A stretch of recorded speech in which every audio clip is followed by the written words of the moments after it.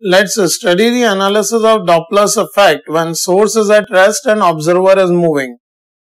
Say if there is a sound source which is having its frequency n0 and in front of it there is an observer, and source is initially given to be at rest, and this observer is moving towards the source with a speed v0.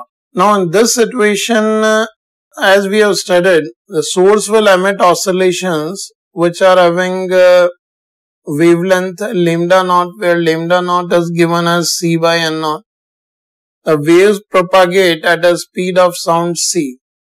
Now if the observer is also moving towards the source with the speed v0, we can say observer will feel that sound is approaching the observer at a speed c plus v0. So if we talk about the distance covered by the wave with respect to observer in 1 second, so we can say the total number of oscillations which are there in c plus v0 meter length will be received by the observer in 1 second. Because in 1 second observer will travel a distance v0, the wave will travel a distance c. So in total with respect to observer, the length c plus v0 meter will be absorbed by the observer.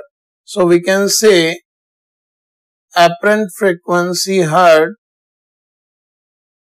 by observer can be given as n apparent is equals to number of waves in c plus v0 meter length. So this will be c plus v0 by lambda naught, as length of one oscillation or length of one wave is lambda naught. And lambda naught we can write as c by n naught. So this c plus v naught by c by n naught. So this apparent frequency can be given as n naught into c plus v naught by c. This is quite an important relation you should keep in mind. And we can also modify this relation if the velocity of observer is in opposite direction. Say if the observer is moving in the opposite direction, that is, it is receding away from the source with the speed v0, then the relative speed of sound with respect to observer will become c minus v0.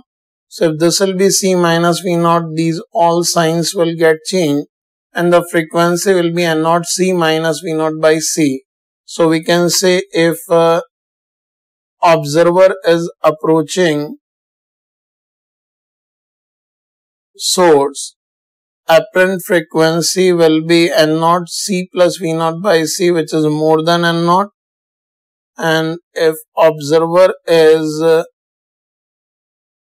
receding away from source, we can see n apparent will be c minus v0 by c, so it will be less than n0. These are the relation you should keep in mind, because there will be various numerical applications we'll see soon on this.